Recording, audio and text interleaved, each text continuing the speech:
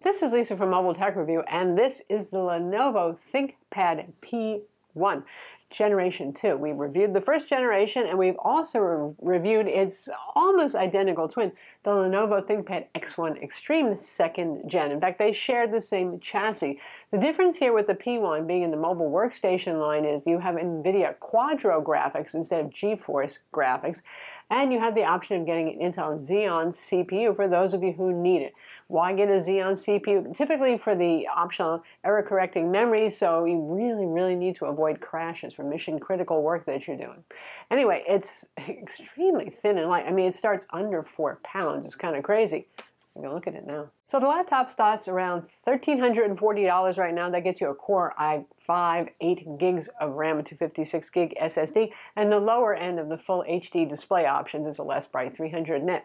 And you can go up to about $2,000 and it starts getting kind of interesting and nice. Then you get a Core i7, and that's the vPro version of the Core i7, 16 gigs of RAM, a 512 gig SSD, and the better full HD display, the one that's 500 nit, it's HDR rated with Dolby Vision on board. So that's looking kind of nice. And then you get Quadro T1000 graphics in it. So this is available with Quadro T1000 and T2000 graphics. The very base model has only Intel UHD 630 graphics inside. Anyway, Quadro graphics are for those who are doing typically CAD and modeling work, medical computation and simulation, that sort of stuff. And the drivers are more stable and they're more optimized for that kind of work. So that's why you would choose the P1 over the X1 Extreme if you need that sort of thing, besides the Intel Xeon option. You can get it with that Core i5 with 2 different Core i7s, like I said, with a Core i9, which is the 8-core, or the Intel Xeon, which is the E2276M, and that is a 6-core CPU, so really not as powerful as getting a Core i9. But you have options here. It's 15.6 inches, and it's available also with a 4K OLED display, which is the one that we have. Yummy, yummy. What I really like about this one actually is, versus the X1 Extreme, is this one is 4K OLED, and it is touch, but it's matte, which is a beautiful thing to behold, and none of the reflections or the kind of glass over glass look that you see with the glossy display option that's, say, on the ThinkPad X1 Extreme. Big selling point for me. They claim 400 nits of brightness, and we in fact measured 401 nits of brightness. The gamut is, you can see it all on screen, it's excellent stuff. You've got almost full coverage for the 3 major color gamuts. X-Rite color calibration is optional, and ours came with that, so you can choose from a bunch of different color profiles, DCI P3, Adobe RGB, sRGB, you get the idea. The values on here are pretty good. The calibration is reasonably good. You can always get your own colorimeter if you're a professional and you need to further work on that calibration, but it's quite good, it's quite nice, and I don't see the touch layer adding any unwanted look of graininess or anything like that, and the matte layer on this is pretty subtle too, so it's really quite nice looking and pretty natural thanks to the calibration too. It's not that garish OLED experience, and you wouldn't want that garish OLED experience for something that's designed for potentially professional content creation. And though it's not one of those things that Lenovo touts, it actually does support the ThinkPad pen, which is a Wacom AES pen. Granted, this thing doesn't turn into a tablet, so ergonomically it's not ideal, but it does open flat on the table, so that does make it a bit easier to use in case you need to actually use the pen for whatever you're working on. In terms of ports, given the fact that it's pretty thin at 18.4 millimeters, they fit a good number of ports on here, including 2 Thunderbolt 3 ports. You got 2 USB-A 3.1 ports, HDMI 2.0, of course 3.5 millimeter audio, full-size SD card slot, optional smart card reader for business-type folks. There's a little proprietary dongle adapter for Ethernet, and you can also, of course, use a USB-A or USB-C Ethernet adapter on this. It has the usual wonderful ThinkPad keyboard. It might be, relatively speaking, on the thinner side, but boy, that keyboard feels good. And I think that's one of the selling points versus, say, a Dell XPS 15 that has the less ergonomic, less tactile feel, shorter travel keyboard. Lovely. And there's no number pad here, so you got plenty of room to spread out when you're typing. I like that. Microsoft Precision Trackpad on board, the usual signature Lenovo ThinkPad pointing device embedded in the keyboard. For security, we have a fingerprint scanner on board, and a Windows Hello IR camera is optional, and there is a webcam privacy shutter, so you can work naked and be safe. When it comes to RAM and storage on this, you've got 2 RAM slots. It's DDR4 2666 megahertz RAM. And again, if you go with the Xeon, you can use error-correcting memory if you want. And there are 2 M.2 NVMe SSD slots on board. You can configure it with up to 2 terabytes apiece. And of course, it's upgradable yourself. It's pretty easy to open it up. I'll show you. So you can get to the internals and world's your oyster. It's got Wi-Fi 6 AX200 on board for networking. No optional 4G LTE that I have seen for this model. Since it's a ThinkPad, it's pretty darn rugged. It's passed a bunch of mil-spec tests for durability, and the build is carbon fiber on the outside, which is what Lenovo's been doing for years now, and a metal inner cage on this. It's pretty rigid. It's pretty strong. Like I've said in some of my other videos, I have occasionally dropped a ThinkPad, and usually it's the floor that gets dented, not the ThinkPad.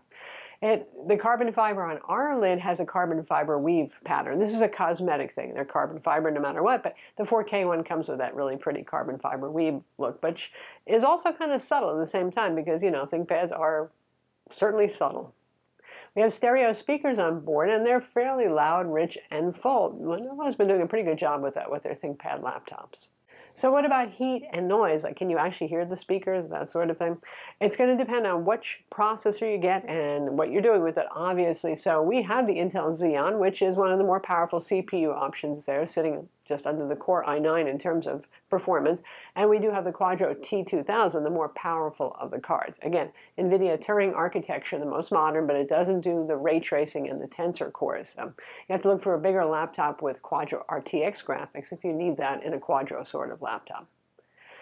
Anyway, you'll hear the fan spin up occasionally, even if you're doing light work, I noticed. And this is a mature product, so it's had BIOS updates. It's not loud, it's not screaming, but sometimes they will spin up and you're thinking, what exactly might it be doing right now?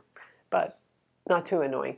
If you push it hard, you'll hear it. And nothing egregious, nothing screaming. These are not the kind of fans that you would have in a gaming laptop, nor is the performance level really up there with the most powerful gaming laptops either. So I don't consider it a problem. Carbon fiber chassis don't get typically very hot to the touch. In terms of CPU core temperatures, there's the good way to look at this and the less good way of looking at this. It's happy to ramp up those CPU core temperatures all the way up to almost the thermal maximum, which is 100 degrees centigrade, if you're pushing it very hard. If you're doing something like Blender render work or some of the benchmarks that we run repetitively over and over again, it'll go up into the high 90s. On the other hand, they're obviously not overly thermal throttling it. This is life with a thin and light, powerful laptop, though, so it's nothing unusual but by today's standards. If you wanted to run cooler, get something like a Lenovo ThinkPad P53, which is their thicker mobile workstation, which does go up to NVIDIA Quadro RTX graphics if you need it. Battery is 80 watt-hour. That's not changed from the last generation. It has a compact 135-watt charger. Again, battery life is really going to vary depending on which display you get, a full HD versus the 4K versus the brighter 500 nit full HD or the 300 nit, you get the idea. And for a machine that you can push pretty hard doing challenging stuff, yeah. So in our test case, we do it for productivity work and streaming video, not pushing it super hard, brightness set to 150 nits, and it managed 7 hours, which is pretty good. And it's running mostly on integrated graphics in that use case scenario.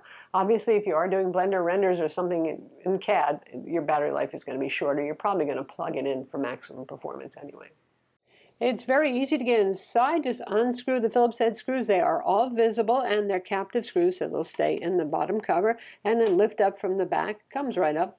Don't need a guitar pick or anything. And there you've got your metal and carbon fiber beautifulness. And my goodness, a whole lot of ventilation openings right here.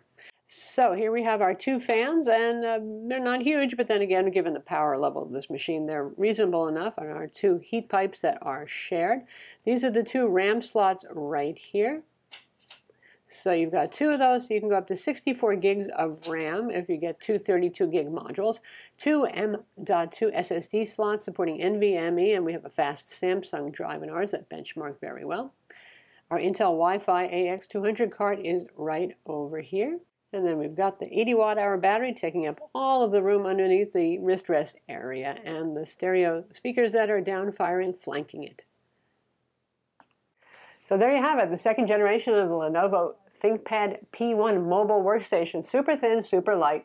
The mobile workstation companion to the ThinkPad X1 Extreme for those of you who need Quadro graphics in Intel Xeon CPUs. But like I said, the extra kicker is if you're interested in that 4K OLED display, you get one that is matte here. but supports touch and the pen as well. Nice. I'm Lisa from Mobile Tech Review. Be sure to subscribe to our YouTube channel for more cool tech videos and do hit that notification bell.